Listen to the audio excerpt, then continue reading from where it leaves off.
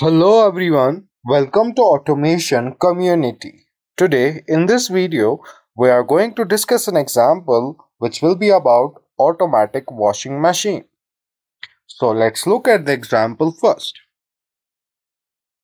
Automatic washing machine. When start button is pressed, it starts filling water for 10 seconds, then agitate for 30 seconds, then drain the water for 5 seconds, spin the drum for 10 seconds, and then buzzer will be on for 10 seconds. So for this example, we will use normally open contacts, and we will be also using some timers like pulse timer and on delay timer. So let's move to TI Portal version 16, where we will draw a ladder diagram for this automatic washing machine. This is the interface of TI Portal, where we will draw a ladder diagram for automatic washing machine. So firstly, we need to go to PLC tags and then default tag table. So here we need to add our inputs and outputs. For this example, we have only one input, that is start button, and then we have a few outputs like the pump that will be used to fill the water. I will state the name of the operation here. Instead of the component, I will write filling, and then we have agitation. It will be another motor, and then we have drainage, drain, and then we have spin, and then we have buzzer. So we have 5 outputs and 1 input. So here these are all outputs. I will assign the addresses to this as Q0.0,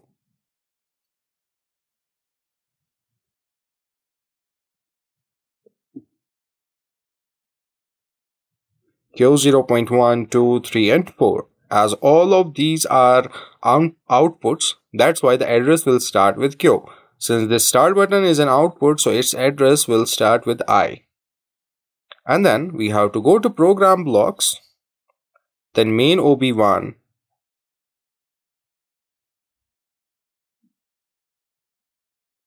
So here we will draw the ladder diagram. Firstly, I will zoom into it like this. Firstly, I will insert a normally open contact for start button and then a coil for filling. This will be start button and the coil will be for filling. So the filling process will go on for 2 seconds. For 10 seconds. So for that we will insert a timer operation, that is a TP here, and the preset value for this TP will be 10 seconds. And then when start button is turned on, for that I will use a normally open contact, and then after filling, that is after 10 seconds, that means there will be a delay of 10 seconds. So the preset value will be 10 seconds. So after 10 seconds, that means after filling, there will be a process of agitation. So for that I will insert a coil here, and this will be for agitation, and this agitation process should go on for 30 seconds. So for that I will insert a timer here, TP, and the preset value for this will be 30 seconds. That means there will be an agitation for 30 seconds after filling of water. And after agitation, that means after filling and agitation, that is 10 and 30 after 40 seconds. So when start button is turned on and after 40 seconds, that is there will be a delay of 40 seconds, the preset value will be 40 seconds. That means after 40 seconds, there will be the process of draining out the water. So for that, I will insert a coil here, and the name of the coil will be drain. So there will be some mechanism which will drain out the water, That will be obviously a pump, but this process should go on for only 5 seconds. So for that, I will insert a TP here, and this TP will be preset value for this will be 5 seconds. And after draining process, that means 40 plus 5, that is 45 seconds.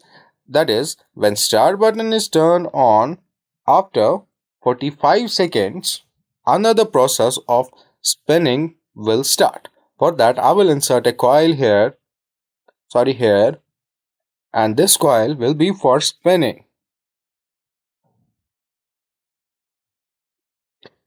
So the spinning process will go on after 45 seconds. For that, I will insert a T on delay timer, and the preset value for this will be 45 seconds. 45 seconds. And this process should go on for 10 seconds. For that, I will insert a TP here, and it will be 10 seconds. 10 seconds. After that, after spinning, the buzzer will turn on. That means 45 and 10 is 55 seconds. So after 55 seconds, start button turned on.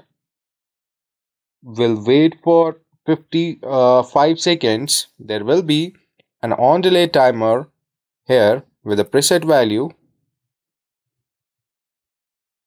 55 seconds. 55 seconds. And after 55 seconds, buzzer will turn on. I will insert a coil. This will be for buzzer, and this buzzer should remain on for 10 seconds. For that, I will insert a coil that will be a a timer that will be TP, and the preset value for this will be 10 seconds.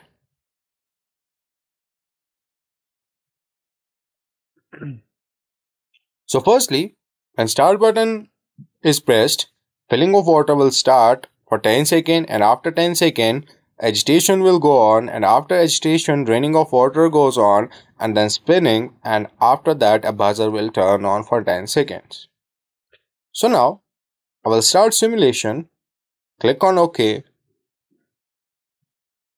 then load, then finish.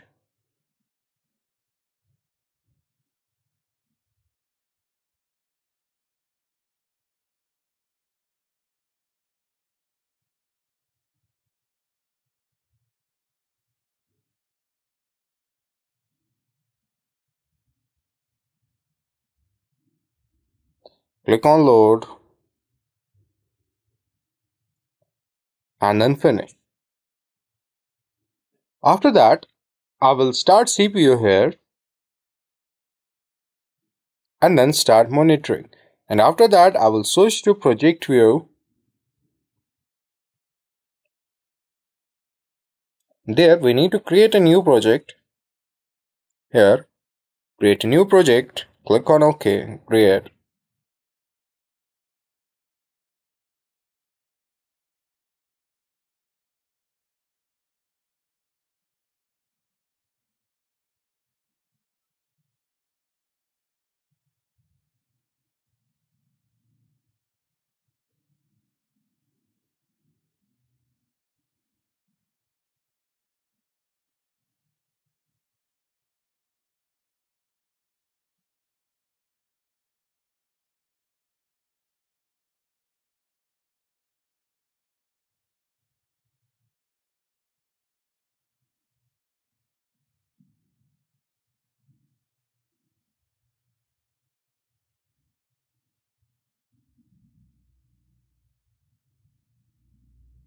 After that, go to simulation tables, then simulation table 1, and here right click here and then load project tags.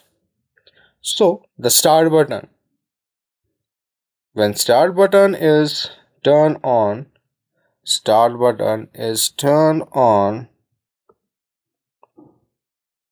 filling of water starts, and after 10 seconds this process will stop. It stops, and then agitation will start for 30 seconds. So the process of agitation is going on, and it will end after 30 seconds. So 10, 11,